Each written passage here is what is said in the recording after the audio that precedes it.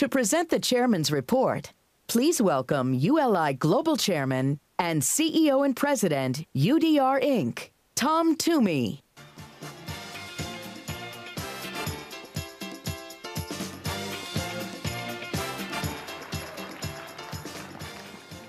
Well, thank you for that warm welcome. You know, every host city is special to ULI, but in Boston in particular is particularly special in the ULI history. The first real estate education conference, a precursor to the fall meeting, was held in Boston in 1941. It was the start of ULI's long history of leadership in this great city. The last time we held a fall meeting in Boston was in 2001, less than a month after 9/11. Due to the leadership of ULI Boston, that meeting turned out especially meaningful in terms of being together and sharing ideas on the future of cities.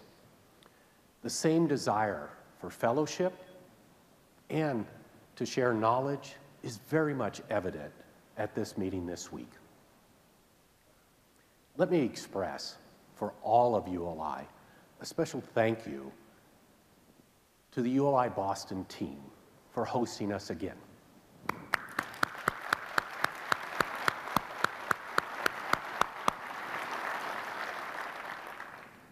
Rather than give you a full-scale State of the Union and a lot of facts and reading on and on, let me just assure you that we've had a very productive, a very busy 12 months since we last met in Los Angeles. Each of our major meetings, the fall and spring meetings in the United States, the Asia-Pacific Summit, the European Conference, were highly successful. Each of them broke records in terms of attendance and sponsorship.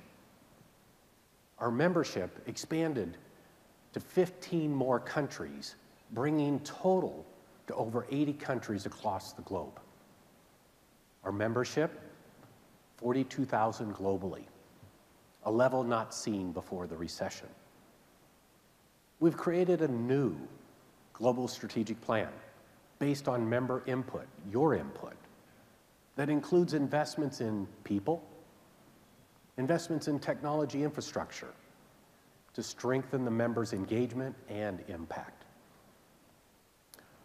Our new global CEO, Ed Walter, is a strong leader who will guide implementation of the plan and keep ULI moving forward. You'll hear from Ed later this week. So yes, as global chairman, it is gratifying to tell you we've had a great, great year. But one year is just one piece of the 80-year history of changing people and lives, people's lives and communities. Everything this organization has ever accomplished and will accomplish in the future is because of its members, you. Members like each of you are dedicated to improving our cities throughout the world with your philanthropic spirit, specifically giving your time, your talent, and your treasure to ULI. Our work to shape cities is far-reaching and long-lasting. And the better we are at demonstrating the impact of our work, your work, the more success we will have at inspiring members to give more, so that ULI can, in fact, do more. And capturing and communicating the impact is exactly the type of initiatives that our new strategic plan will support. ULI's impact is best demonstrated by outcomes we've influenced in cities nationally and across the globe. For instance, here in Boston, revitalization of many places, Kendall Square, Roxbury, Lowell, South Bay, reflect recommendations made by ULI advisory panels over the past several decades. Across the country, in Los Angeles, the city has embraced ULI's plans for transformational housing to shelter the homeless. That work has sparked by recommendations from a ULI panel in LA just last December. And just around the globe, in Asia, a panel helped Wuhan, China, with advice on how to become an international model of a smart city. Another helped Hong Kong rethink its long-term development plans. And most recently, a panel in Würzburg, Germany, advised the city on becoming more resilient. ULI's mission and our drive to make our cities better for all remains strong. Through the execution of the strategic plan, we will continue to expand advisory services and other mission-focused activities even more. And we will grow our ability to measure ULI's impact. A longtime tradition of ULI is measuring impact by best practices, is through recognition, through our awards programs. One of these is our Urban Open Space Award, which highlights projects that have catalyzed economic development while serving a community amenity. I'm very pleased to announce that we have 2 winners of our 2018 Urban Open Space Award. Levi Park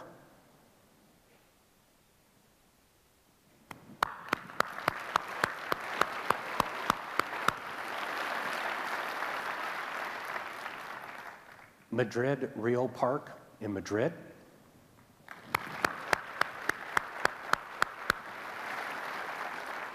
And this year, we also have a special community impact category. This recognition goes to Ricardo Laurel Park in Linwood, California.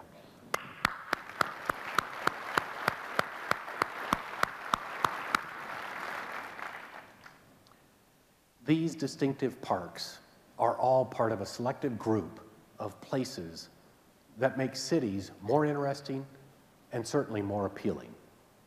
Could our winners please stand?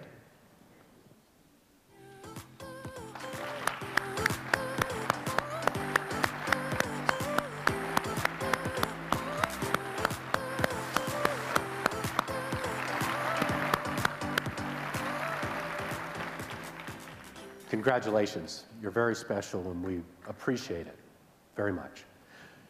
Moving on, our housing awards are another example of member impact. These awards are given each year by ULI Terwilliger Center for Housing, named after its founder, Ron Terwilliger. Ron has always been passionate about affordable housing. And fortunately for ULI, he has made the Institute one of his key philanthropic choices. Ron saw in ULI a way to advance his commitment to raise awareness of affordable housing shortages affecting so many of our cities. Each year, the Terwilliger Center showcases affordable and workforce housing development that addresses these shortages. Now it's my pleasure to welcome Ron to the stage. He'll be sharing some exciting news about the latest winners of the Jack Kemp Excellence in Affordable Workforce Housing and the Robert C. Housing Policy Leadership Award. Welcome, Ron, and thank you for your commitment to ULI. Thank you, Tom. Thank you, Tom. I've been a ULI member for more than 40 years. I found that the more I became involved in ULI leadership, the more I began to focus on ULI's mission. I became enthusiastic about what I believe ULI can do to improve neighborhoods and community life. Consequently, I founded the Terwilliger Center for Housing more than a decade ago to give ULI a stronger voice on housing, to raise awareness of the role that affordable, decent, well-located housing plays in creating vibrant communities with upwardly mobile families, Initially, the Terwilliger Center work focused exclusively on workforce housing, housing for people who don't qualify for low-income housing subsidies, but make too little to afford market-rate housing. We put a face on workforce housing. Teachers, nurses, police officers, and firemen who could not afford to live anywhere near where they worked. Although the center's focus has broadened, workforce housing is still a top priority, and the shortage of workforce housing is getting worse. As more cities become successful, they become less affordable, and more people are pushed out to the edges. 10 years ago, we established the Jack Kemp Excellence in Affordable and Workforce Housing Award and the Robert C. Larson Housing Policy Leadership Award to recognize and honor those who are trying to tackle this problem. Both awards honor the memory of two great friends of ULI and two champions of housing who sat on our initial advisory board. Each year when we go through the award applications, I'm always struck by the complexity involved in seeing these workforce projects develop and getting these legislative policies in place. Providing quality, affordable housing is not getting any easier. That's why I'm so proud that over the years we've celebrated nearly 60 winning projects and policies made possible by you housers out there. Kemp winners are opening up our communities to more people by developing mixed-income communities, and the Larson winners are encouraging mixed-income communities with policies to incentivize such developments. Now let's go to the 2018 winners. This year we picked 5 recipients for the Kemp Award. They are Avenue Place, Avenue Terrace, which has created a true community for families in a low-income but gentrifying area of Houston. Clybourne 1200, an impressive revitalization of the former Cabrini Green public housing development in Chicago. Keaho Lane, a modern transit-oriented workforce housing development in a high-cost neighborhood of Honolulu. Conway Center, an impressive housing development for the very low-income and formerly homeless of Washington, D.C., paired with services and amenities, including an on-site health clinic. And not far from where we are today, Harbor Place Residence, a mixed-income housing development that was reopened and revitalized the waterfront of downtown Haverhill, Massachusetts. All are outstanding examples of affordable and workforce housing. And I'm very proud to announce 2 recipients of the Larson Award, the New York State Mortgage Finance Agency and the Los Angeles County Metropolitan Transit Authority. New York State's Community Restoration Fund buys or modifies delinquent mortgages to provide relief to struggling homeowners, still reeling from the financial crisis. This program is truly innovative and groundbreaking public-private partnership that has successfully demonstrated how thoughtful interventions can expedite community renewal, bringing stability back to the housing market. LA Metro's affordable housing policies demonstrate the impact a non-housing agency can have by leveraging the land held by LA Metro. Their programs include a fund that preserves and expands affordable housing at or near transit stations by codifying affordable housing into the Federal Transit Administration's Community Benefits category, allowing other municipalities to adopt similar policies.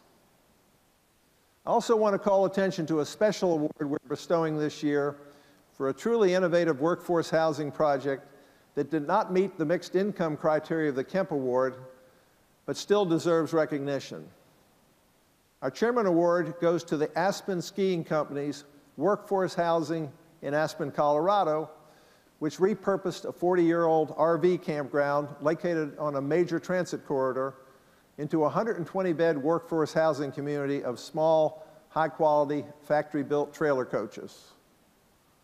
The project is a response to an acute affordable housing shortage that threatens the viability of this small, rural resort community.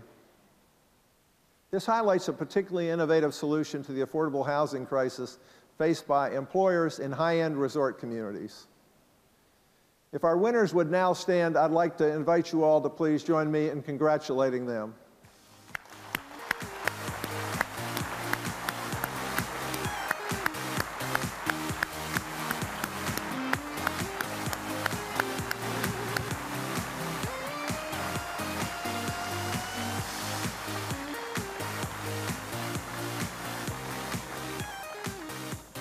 Thank you and congratulations. Each of these projects and policies demonstrates the commitment and leadership that is necessary to make affordable workforce housing accessible to those who so desperately need it. They are an inspiration that I hope will lead to more solutions for more of our communities. Thank you and enjoy the meeting.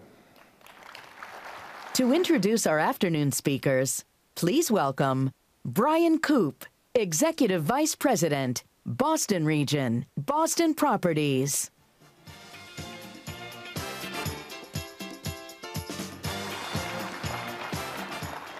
Welcome ULI to Boston.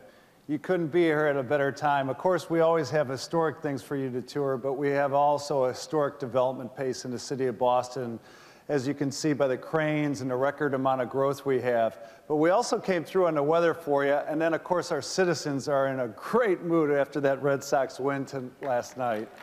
Sorry to our New York associates. It's my pleasure to introduce our speakers for this afternoon's general session. Boston Mayor Martin Walsh and Secretary of Housing and Economic Development Jay Walsh from the Commonwealth of Massachusetts. Jay Ash, I'm sorry. Mayor Walsh is a lifelong champion of the working people and a proud product of our city of Boston. He's our 54th mayor, and he's on his second term with incredibly high popularity ratings right now.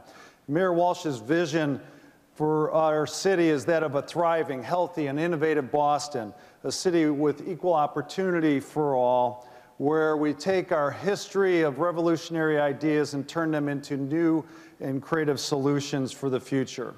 And I might add, he's a heck of a recruiter for the city of Boston, landing a record amount of new companies coming to our city, but at the same time providing them with leadership about what our expectations are for them to be great citizens and giving back. Secretary Ash is responsible for directing and executing Governor Charlie Baker's agenda on housing and community development, job creation, business development, consumer affairs, and then also our business regulations. Since joining the administration in 2015, Secretary Ash has prioritized efforts for job growth, helping our communities to understand our economic opportunity throughout the Commonwealth and spreading prosperity to all corners of the state of Massachusetts. This afternoon, we'll hear first from Mayor Walsh, and then we're going to follow in an engaging discussion about this unique partnership the mayor and the governor have and the keys to success in our economic development, and also really why this partnership is so unique. So please welcome to the stage our mayor, Marty Walsh.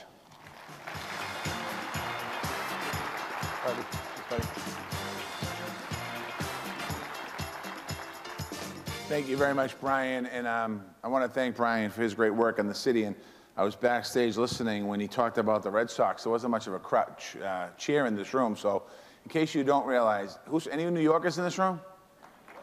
All right. I was in New York last night. I was coming home as a kid at the machine. I said, "What's the score on the game?" He goes, "Boston's winning 3-0. So he was all upset, but good luck tonight. Not too much luck. Anybody from Houston in this room? All right, we'll see you next week. But anyway, thank you very much. No, I want to thank. First of all, I want to thank everyone for being here today. I'm grateful that you're holding this conversation in Boston. I want to thank the Urban Land Institute. In particular, I want to give Ed Walter and Tom Toomey a thank you for being here in this city. And in a few minutes, myself and Jay Ash, we're going to have a nice chat about our city and where we're going in our Commonwealth. But this is an important organization and an important conference. And again, thank you for having it here in Boston. Land use shapes every single thing that cities and everything else, who are cities, and helps everything that we do in cities. Our homes, our jobs, our public spaces, our mobility, our environment, and our future. That means the real estate development is the heart of the relationship between the public and the private sector. Boston has done pretty well in this area. We are growing as a city and we're thriving. Our population is approaching 700,000 people for the first time since the 1960s. It's growing close to roughly 10,000 people per year since I've been the mayor, and I got sworn in 2014.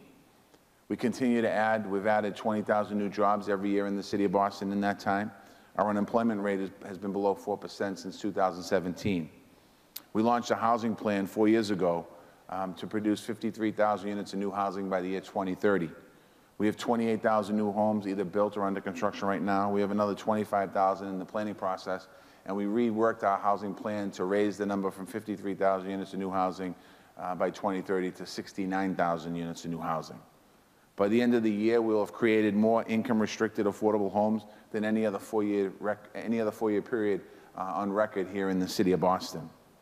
The majority of these affordable homes are created in partnerships with the real estate industry through our inclusionary development policy, working with them to raise the number. In all, $9.3 billion of construction is happening right now in Boston. So as you came to the convention center today and you see the cranes right out here on the South Boston waterfront, we had them all over the city of Boston. This year, we've already approved over $6.4 billion of new development in our pipeline, and we're well ahead of last year's pace. So we're looking to surpass that as far as keeping this development pipeline moving here in the city of Boston. This investment creates homes and jobs. It also is a main source of revenue growth for the city. We're able to invest even more than we ever have been in our schools, in our libraries, our parks, our police, our fire stations, our EMS, job training, homeless services, and so much more. But our relationship with the real estate community is a very important one, and it's more than financial. It's a partnership in advancing our city's values. Recently, we just completed our first regional city master plan in over 50 years in the city of Boston. It's called Imagine Boston 2030. We talked to over 15,000 residents of our city, businesses, and nonprofits. Together, we designed a roadmap on how to physically grow our city, showing we can add more housing, jobs, and open space. It also makes it clear what kind of city that we want to be as we continue to grow, because one of the knocks on cities is that we don't plan. We don't plan the infrastructure. We don't plan the schools. We don't plan the libraries. We don't plan the open space. And this truly is one of those opportunities where we did all of that. We want to hold on to our diversity in our city, and we want to continue to welcome immigrants in our city. Our city is 53% people of color, 51% women, and 28% of the people that live in our city were born in another country. So we want to make sure that we're a city where opportunity is for everyone, no matter what your starting point is coming to Boston. No one should be pushed out, and certainly we feel no one should be left out. We want to continue to make sure that we're a city that's world-class because it works for the middle class. Every project that we have in Boston is unique, but every project should advance us one way or another towards the goals that we've laid out in our plan. I want to share one example about that process. If you follow the real estate in Boston, many of you are certainly familiar with it. The Winthrop Square Garage, which is in the heart of downtown Boston, was a broken down city property that was condemned since 1997. It was producing no revenue. It wasn't parking any cars. We had to close it down because of safety reasons. It was used at one point for 1,100 parking spaces that were used for cars. Now it's used for rats running around there, literally rats running in the facility. So we put out a request for proposal. At any point in the process, if you read the papers, you might think it wasn't going well. There were questions about the value of the property. There were questions about the shadows that it was going to cast on Boston Common. All of those issues were resolved, and the shadow impact on Boston Common was minimal. There was a process around FAA rules and the height of the tower and how we got that resolved working with the FAA. 2 weeks ago, we just closed on an agreement with the Millennium Partners, and here's the final outcome. The initial payment to the city of Boston for the land is $102 million, which we expect another $50 million that will come after the condo sell. Our commitment, we decided to take this money and rather than put it in the general fund, do one-time expenditures to look at some of what we need to do in the city of Boston. We're going to be making investments in Boston Common, which is the first public park in the country. We're making a $28 million investment. We're making a $28 million to Franklin Park in the heart of our neighborhoods. We're making a $5 million investment on the Rose Kennedy Greenway. $35 million to continue the renovation of housing developments in South Boston and East Boston. And this tower is going to have positive impacts all across our city, even before the first shovel goes in the grounds. And the construction will advance our goals as well. It's going to be a LEED Platinum building, making it a national model for high-performance towers in the country.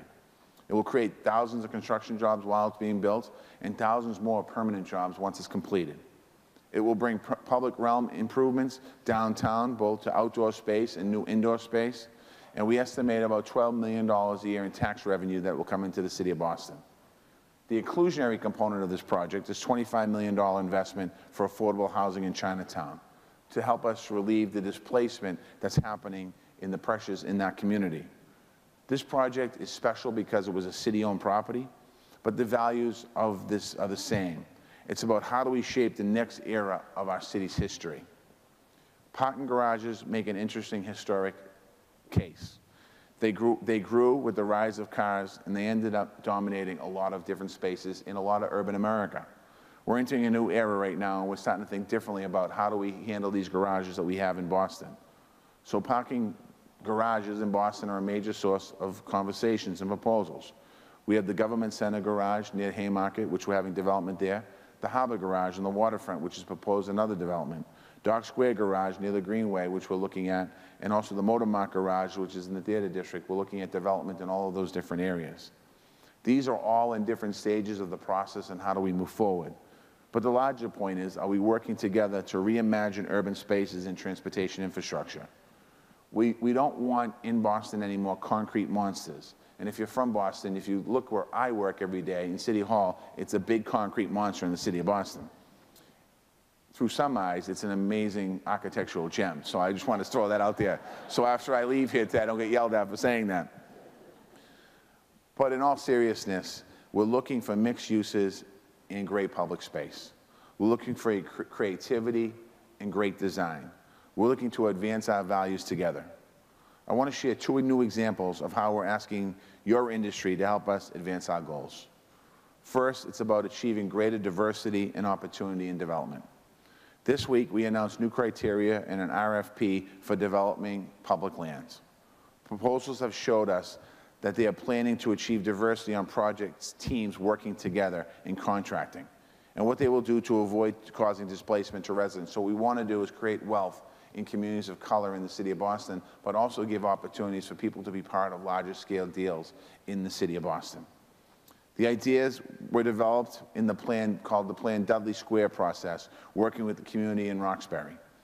They're building on the strengths of our residency jobs policy to make sure that the people that are working on those projects live in the city of Boston and working in the communities they come out of, working with the Office of Housing Stability, and working with our new updated housing plan. We have partners who are doing good jobs on these issues, including some here today, and I want to thank all of you that are helping us move the agenda forward and move the ball down the field. These criteria make clear that everyone who wants to work with public land should help advance public goals. Moving forward, we have an issue that is a threat not to only our growth, but to every single city that all of you represent in this room. It's climate change. The UN report out this week warns of major impacts the world does not make if the world does not make the changes in the next 12 years. Boston is a leader in this work, both in energy efficiency and climate preparedness. But now we have to take this work to a new level. We are looking at the storms of 2050 and 2070 and the flood maps. We are looking to what happened in New York City with Superstorm Sandy and in Houston with Hurricane Harvey. We've seen new levels of storm surge here in the city of Boston. And in January, we saw a dumpster not too far from this building floating down the street. We're looking at what we can do along our waterfront to protect our entire city from flooding. But here's one of the challenges. Our 47-mile waterfront touches at least 356 different property owners. There's plenty we can do on the city-owned land, but floods don't care about property lines. This has to be a true partnership. I'm going to be talking more about this next week at the Chamber of Commerce breakfast, but I can share one important piece with all of you that we're inviting developers and the construction industry to be part of. We are close to releasing climate-resilient design standards for work on public right-of-ways. These are guidelines for designs of flood barriers with a process for evaluating your options. We'll have sample designs for different kinds of sites. The goal will not only protect one building, but will protect spaces around that building. So it's not just about protecting that one property owner, but it's about protecting the community around that area.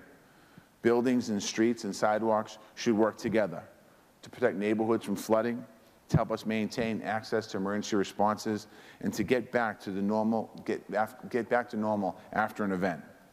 So in all these ways, public sector and private sector are working even more closely together to grow our city and stay open for business, to protect our city and sustain our values. It's working for Boston, and people are taking notice. The World Economic Forum just called Boston the 5th most future-proof city in the world due to our strength in education, technology, and the environment. I want to thank all of you for your role here. I want to thank you for having this very important conversation that you'll be having here in the city of Boston, and I look forward to talking even further in a couple minutes. So thank you.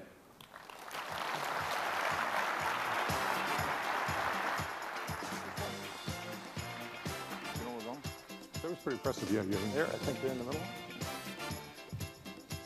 I didn't realize the mic was on. Well, this is like a throwback stud from Jack Parday, huh?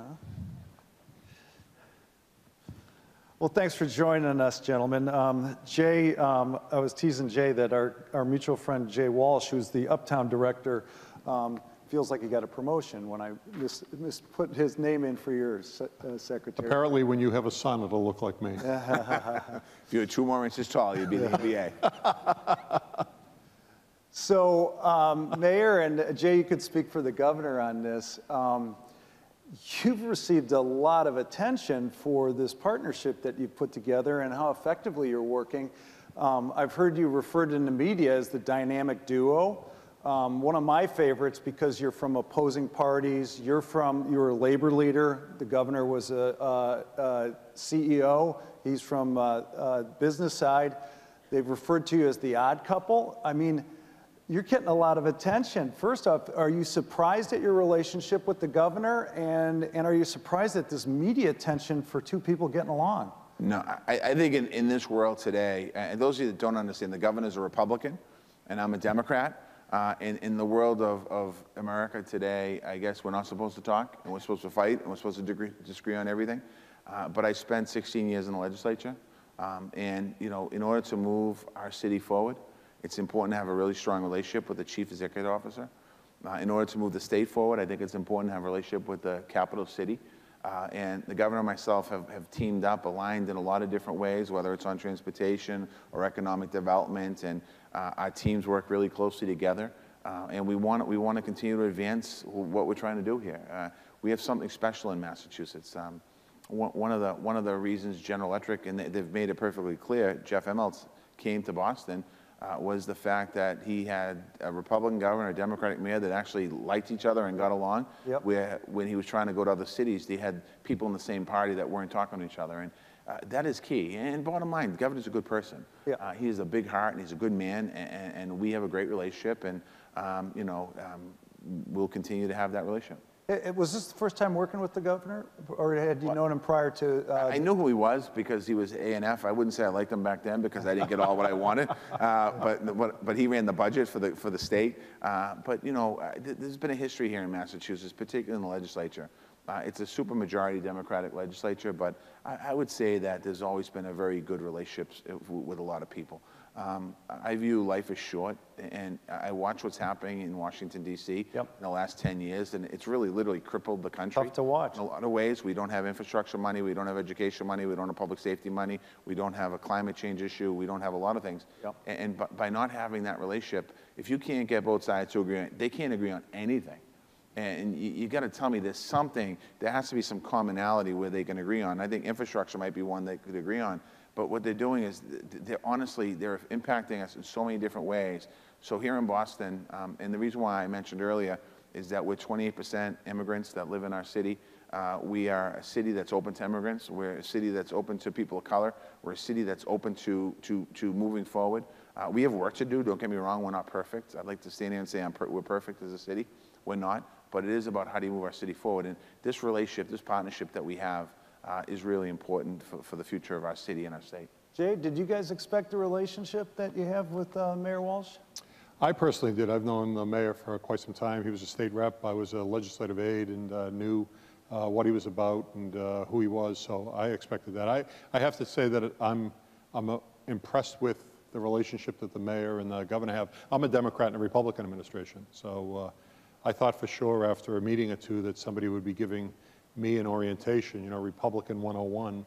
I've spent a lifetime campaigning against Republicans, and yet the governor asked me to be part of his administration. And what I see in the governor and mayor, what I see in you all the time is that it's not about bad politics, it's about good public policy. And the both of you have come together supporting an agenda which is about the people that you both represent. And Brian, it really does then feed down to everybody else. And so the relationship that our team has with the mayor's team allows us to really combine forces and do an amazing amount of things here in Boston. Yeah, you know, I use you guys all the time when I do our update for our board in New York City. And we're in New York, San Francisco, DC, and LA. And I'll report about the absorption we have on leasing, the new companies coming to Boston. And then I'll report in on the relationship that the mayor you have with the state and each one of the other cities is like, what, the mayor and governor speak? I go, yeah, you ought to try it out. It's something you ought to encourage. Yeah, and for the record, Governor Baker is supposed to be sitting right here. He is getting ready for the big rivalry tonight. Not the Yankees-Red Sox. It's the Republican versus Democratic gubernatorial debate #1. So he will be there. Otherwise, he'd be sitting here, and maybe I'd be standing over there. But the fact of the matter is that there is something special happening here. And for those of you who haven't experienced it, know that if you could get to that place, the possibilities are endless. They really are. All that time that you spend on the blocking and tackling involved in bad politics, instead put towards good public policy and the trust that you've established with the governor and back and forth shows, and you mentioned GE. Literally, GE said that the relationship between the mayor and the governor. Yeah, let's talk about GE. So GE was, you had already had many different wins together effectively, but GE really broke it wide open. And you've since actually taken some criticism, both at the state and the city. Maybe you can talk about that. But from the business community, I can attest that everything changed. Everything changed. Every boardroom was talking about Boston talent. Do we need to be there? And the amount of tours just went through the roof for the people in commercial office space here, and it hasn't stopped. As you guys look back, like what did you guys do differently, you think? You mentioned that you actually showed that you got along, but Mayor, I know you love sales pitches. I've seen you in action at the shopping center convention, pitch in Boston. What was the pitch? I think we were all in the same room talking about it, about what Boston adds to a company like General Electric. You know, obviously, when General Electric came to Boston, you know, as they go through their rise and I wouldn't say fall, there were ups and downs. The local press covers it literally every single story. We crafted a deal that actually was beneficial to GE, but it was also beneficial to the state and the city. That if they expand and grow here, some of the incentives will kick in. We're able to talk to them about the workforce development. We're able to talk to them about the housing plan on the city side, the transportation plan on the state side. Really sell us and our values, who we are as a city. You know, and Boston over the last 5 years really has, I think, approached economic development in a different way. When you talk about having a plan, I think your city and state need to have a plan. And this between the state and the state, I don't know how many active plans are out there, but the state's planning transportation, we're planning infrastructure in the city of Boston. Other cities are taking the model that we've done. Having an open dialogue, an honest open dialogue. And I think, honestly, I mean, I don't think the governor sitting here would say it wasn't the governor and it wasn't myself. It was the people that work with us every single day. It was Jay, it was John Barros, it was Jay's team, it was John's team that were spending the time trying to move this deal down the field. I'm not sure who was in the final, but one city, I think that was in the final not too far from me. I think they put a lot on the table, but ultimately it came down to Boston, Massachusetts, because of what we have to offer as a city. And the political climate, it's important. I think it's so important today to have a strong political climate that's a good climate. People are tired, and this is the pre-Trump era, if you will. People are tired of that negativity, and they're sick of it. And if they see something positive, they'll say, let's look at that place. Yeah, you know, for those who don't know, there's two administrations. I can attest from the business side. You mentioned John Barros, your economic head, and when you talk to John, he has goals, something novel for government, and he'll talk to you about it. Here's what we're trying to achieve for the city. It's remarkable, but the same thing's taken place on the state side, Jay. Let's jump to transportation and a segue from that, so we get into some urban stuff here. Transportation is, of course, incredibly important. All the bigger cities, that, especially the ones that are having economic vitality right now, are all talking about transportation. You guys came in and you inherited quite a situation. A storm hits and suddenly we have an awareness by the administration that we've got a situation there. I think you knew it firsthand, but talk about, we had train schedules on chalkboards and everything else. You had to bring a whole new knowledge world into Snowmageddon, it was Snowmageddon. called. Snowmageddon, yep. That was a tough awakening, but transportation is incredibly important. You've made a position with the governor that it's about, look, let's get the trains working first and on time, and then we can talk about growth. The flip side, Mayor, that you could comment on next is, for you, you've talked about transportation as that equalizer for job opportunities. So you want to get transportation to as many people as possible. Your lieutenant governor wants to get transportation up to the Lowells, Lawrences, and New Bedfords. Cool. Talk a little bit about transportation and what you guys are working on there. Yeah, as you all know, transportation is part of the three-legged stool of the economy, with housing and workforce being the other two. When GE came here, the mayor's right, we didn't put the most incentives on the table, but what we had to offer was talent. Massachusetts, and specifically Greater Boston, has the highest level of talent in the country, and so when GE was looking at where it needed to be in order to be able to take advantage of all the opportunities that exist in the 21st century, they couldn't imagine being anywhere else but Boston. If I was the governor would be telling his joke right now. The governor's joke is the secret to the Massachusetts success story is you help to establish two great institutions, and he was talking about Harvard and MIT, and then you wait 200 years. The fact of the matter is that those two institutions in BC and Northeastern and BU and so many others have come together and are just producing so many smart people, as we say, wicked smart people. Translations are available, by the way, in the back if you need earphones. So the talent is number one. Transportation is obviously an important issue for all of us. The great news here in Massachusetts, we have more people working today than ever before. More people working today than ever before. Guess what that causes? Causes traffic, causes jams at our public transportation spaces, and the governor, the mayor, other mayors around the state recognize that and are working collaboratively to deal with that. Brian, you're right. Part of the strategy is to fix what you have. We have cars on our subway system that were operating on the big storm of 1978. Do you remember where you were in 1978? Yeah. I was in high school. There were red line cars too, my line. Yeah, exactly. So we still have those cars in operation. So That's part so of the strategy, incredible to believe. It's just wild. It really. So part of it is fix what you have, but we've also found money for expansion, and so we have subway expansion, the Green Line expansion that's running from Boston into Cambridge and Somerville, and we're creating a new commuter rail system down to New Bedford. So the ideas that we saw was you have to fix what's broken. You can't build, think about your own houses. You can't make improvements onto a bad foundation. And so we needed to fix that foundation, but we've also found ways to grow. In my neighboring Chelsea, I grew up next to Boston. My community of Chelsea used to be a neighborhood of Boston.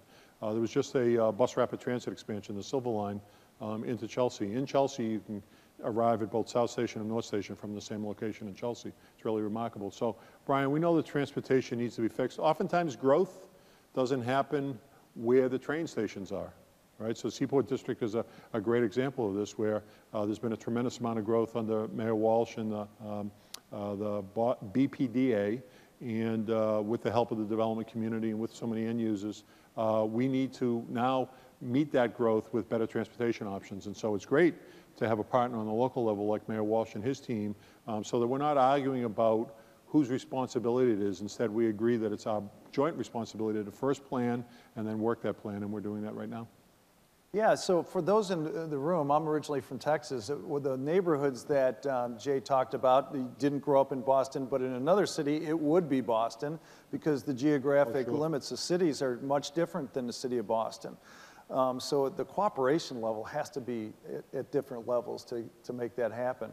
One of the things, Mayor, that I think has been so great, you've had a lot of prosperity in Boston, but you haven't done it where you're trying to compete with Cambridge and with Somerville, et cetera. You've said that if Boston goes up, all boats will rise.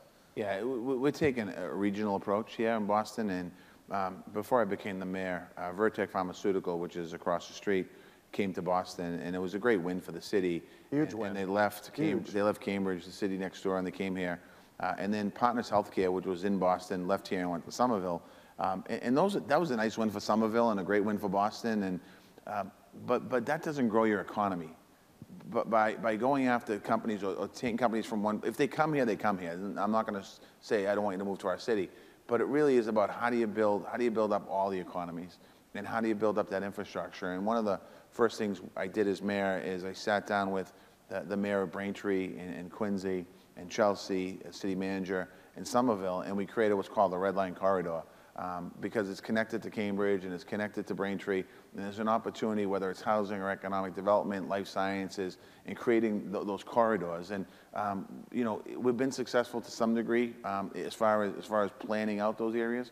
But ultimately, what all this comes down to, in my opinion, is planning, putting good planning, whether it's transportation. It's just like anyone in this room. When you're building a building, you're thinking about all of the things that we talked about when I gave this little speech here today. You think about resiliency. You think about green buildings. You think about amenities for the people in the building. You think about where it's located. And as I think about as the city, when we think about planning, that Imagine Boston 2030 plan wasn't a plan that we created and put on the shelf. It's a living, breathing document that will evolve and change over time. So whether it's transportation connections, whether it's environmental protections, whether it's arts and cultural protections, all the different aspects of the plan, it's there to change and evolve and really have a guide to move our city forward. This waterfront was under, the idea of planning this out was about 25 years. And it really was the actually the Commonwealth Pier, which is right across, was the first thing here. The World Trade, the hotel across, the Seaport Hotel, and then the Moakley Courthouse came, and then they started putting in buildings. And what we're really looking at is planning the process. And part of that, there's a bridge on this wall here to your left, lower left, the Northern Ave Bridge. That's closed right now, and it's in the open position. And as we were building out the waterfront, we built the Moakley Bridge, but no one ever took time to think about that bridge. And that's a major entry and exit point and a connection to the South Boston waterfront with the Rose Kennedy Greenway. And we're in the process right now of designing a new bridge there and thinking about what's going to be on that bridge. But the point is, we have to be planning forward because it opens up so many more opportunities and so many other possibilities. We're planning out the industrial side of the park right now. As you notice, when you walk out the front door to the right, there's not a lot going on down there. There is actually a lot going on down there, but there's another almost 40% of land mass of the South Boston waterfront that's undeveloped right now. So we could be plotting buildings left and right down there, but we're looking at a plan and how do we do something better. That's really about, I think, the future. Yeah. I'm just gonna, the mayor is selling himself short on his leadership in the region. It was something that happened last week that I took particular notice of, and I want all of you to think about your hometowns and the mayors that lead your hometown. Last week in Massachusetts, in Greater Boston, 15 communities came together and signed a historic compact attacking the affordable housing crisis that we have here in Greater Boston. 15 communities came together, signing a compact to create 135,000 new housing units by 2030 in Greater Boston area. The mayor not only brought those people together, not only helped to form that compact, but this mayor, the mayor of the capital city, allowed for the ceremony for this historic compact to be in one of the neighboring communities. Mayor, I don't know many mayors of big cities that would have put their own self aside, their own ego aside, to allow for other communities to experience part of what Boston has. And the fact of the matter is, I grew up in neighboring Chelsea. Boston's got 600,000 residents, Chelsea's got 40. And mayor called me in when I was city manager and said, let's work on life sciences together. It's really remarkable. And if you want to think about why this region is working so well, it happens because of leadership like this mayor is showing, and it allows for everything else to be possible. We're all working together, and we're working together because the people at the top invite us in and share the riches. Yeah, you know, one of the paradoxes of what's taking place, you get cities like San Francisco, Seattle, and Boston through your focus, Mayor, and Jay through the state on affordable housing. You got all this prosperity, but on the other side, we don't have affordable housing. It's a tough situation. We've got a lot of developers in the room. Any suggestions that you've got right now for how we can get more affordable housing? I know, Build, Mayor, baby, you've set some build. big goals. Build, baby, build is the message. Again, mayor has set a goal for Boston, and with those 14 other leaders set a goal for Greater Boston. The governor set a goal of 125,000 units by 2025. They overlap a little bit. We have, of course, a larger geographical jurisdiction to worry about, but we're marshaling our resources, and together the mayor and the governor have been able to tap into state resources with the city providing money as well. We've done 3,800 units together in 4 years. The state has dedicated almost $200 million in tax credits and affordable housing funds to support the mayor's agenda. And the reason why we support that is because we see him ponying up and putting up dollars. Frankly, Orient Heights and East Boston would be an example where we're spending a lot of money to rehab a state public housing unit, and the mayor is showing up with linkage funds derived from downtown Boston, with CPA funds, Community Preservation Act funds, where Boston is self-taxing itself to raise more money to support affordable housing. So we're in it together. Mayor and the governor, the staffs are in it together. Our funds are almost fungible. It's state money or city money working together to create more affordable housing, and we need every bit of it and more. And what makes Boston work is our diversity. I've said it a couple times, and I'm going to continue to say it. It's so important on the diversity of our city to keep our city diverse. And to keep our city diverse means creating opportunities for housing, to battle income inequality. It's about creating more housing. The jobs are here, creating more opportunities for employment. It truly does work, and it's something that I believe in my soul that we have to continue to move forward and push on. And we're going to continue to push affordable housing. We've taken our land lots that we've had around the city of Boston. I think we've built 800 single and duplex two-family homes in the city. We're looking at that. We're looking at how do we create more transit-oriented development. How do we make sure the inclusionary development policy that was 13% affordable, we raise it to 18% by sitting down with the developers like you, Brian, who put people in the room, understanding that it doesn't break the deal, but it allows opportunity to create more housing. Yep. So it's those funds partnering with the state. They passed the historic housing bond bill, $1.8 billion this year. We got to continue to work on those partners. And in lieu of not having a strong federal partner, and I'm really disappointed because we don't have a federal partner, that's what the federal government should be doing, housing and infrastructure. But the fact that we don't have them as a partner, we have to think of creative ways. And honestly, sometimes it comes down to many of you in this room, developers and real estate folks that have to take part in this process of moving us forward. Let's talk about another area that you took a stand on. You took a stand on immigration, Mayor, but you also took a stand on sustainability. And I can't help but reflect, when you were a candidate for mayor, you came to the Green Ribbon Council, which is Boston has a council that was put together by Amos Hofstadter. It's been a remarkable council of every business, every university, or big businesses, small businesses, this whole diversified group talking about a plan that we could recommend to leadership on sustainability and climate resiliency. You came to that council, and I'll never forget it. You said, look, I don't know much about sustainability, but I want to learn. Well, you've become a quick study, jumping forward a few years to making the stand you made with the federal government when they decided to get out of the climate action. Yeah, you have to. I mean, when you think about Boston, we had the hottest winter on record this year. In 2015, we had 106 inches of snow in the city of Boston. We set a record. We have, tomorrow's going to be 80. Last night was 50. So there's something going on here. We've had floods in our city. Like I said, we haven't seen what New York has experienced, or Houston, or Puerto Rico, but that's not that far away from us here, or in the Carolinas a couple weeks ago. So we are thinking about, and we're building, billions of dollars worth of development, $9 billion going on right now this year alone. So we are thinking about how do we protect our properties in the city? How do we protect our residents in the city? Making that upfront investment in sustainability today will save us billions and billions and billions of dollars of disaster relief money coming to this city. And I would rather make the investment on the front end rather than have to go to FEMA and get it on the back end. And it's so important for us. We're going to be carbon neutral by 2050. In a week, I have a speech to talk about sustainability and about the future of our waterfront. And our waterfront's not just here in downtown. Our waterfront's in our neighborhoods. Right now in Boston, at the 4-Point Channel, which is to the left of this building, and the Atlantic Ocean, if we had a superstorm, they'd connect at Moakley Park in South Boston, and they'd flood out tens of thousands of homes and neighborhoods and businesses, and that's not downtown. That's in the heart of our neighborhood. So we're looking at ways of how do we create opportunities, and again, it's a plan. That plan will have to be paid for by the state investment, city investment, federal government investment, eventually, some philanthropic investment, as well as the development investments. Yeah, I'd encourage for the urban planners in the room to really take a look at the plan that the city has. You took time on it, you brought people to the table, all the neighborhoods, but it's really paid off because now everybody's in.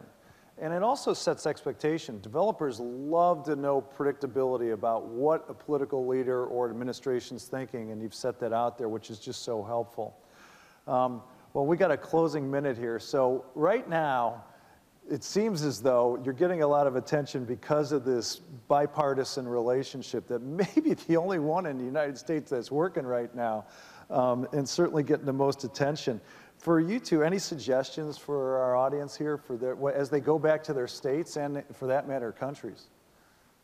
I go by a 90-10 rule. So I'm a Democrat in a Republican administration. I've learned a lot in this last 4 years being in a Republican administration. And I've created this 90-10 rule where I believe that 10% of us we're never going to convince. The other 90% we can get to work together. And with that 90%, 90% of us believe 90% of the same things. We always seem to fight about the last 10%.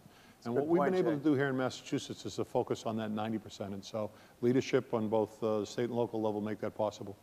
I agree with that, and I also agree with to agree on a common set of goals and move forward towards those goals, and try and stay in your areas in that area. If you can go beyond it, you can. You know, they joke about the governor and myself. I mean, we don't agree on everything, but we agree on enough to move things forward, and we agree on more than we disagree on. I'll put it that way, a lot more than we disagree with. But it is about advancing the city, the state, the town, wherever you live forward. And how do you do that the best way? You know, you think about what's happened in Boston in the last 5 years. You know, 100,000 new jobs, 50,000 new people. It's wild. Development like we've never had before. Companies moving in like that's never happened before. And that relationship is key to that. And it's important to have a good partner, not just the two people at the top, but, you know, my transportation person lines up with the Secretary of Transportation of the state side, John and Jay, and you go right down the list, DCR and Parks. It's all these same synergies. You know, we're not that big of a state, but Boston, you know, we generate 20% of the revenue in the state here in Boston. But what happens in Boston affects the rest of the state. What happens in the rest of the state affects Boston. So it's important for us to continue to work together. So I would encourage you to get people in the room and say, you know, put aside your differences and focus on what's important. I got elected. I'm a Democrat. I didn't get elected as a Democrat. I'm not the Democratic representative of the mayor of Boston. I'm the mayor of Boston. I represent all of the people that live in my city, whether they're Democrats, independents, unenrolled, Green Party, or what have you. They might not agree with me on my social platform on issues, but it is about moving the city forward. Well, Mayor, I can speak for the business community. Long live the dynamic duo, and thank you so much for your leadership, Mayor and Jay. Thank you. Thank you. Thank you. Thanks, Jay. That's funny.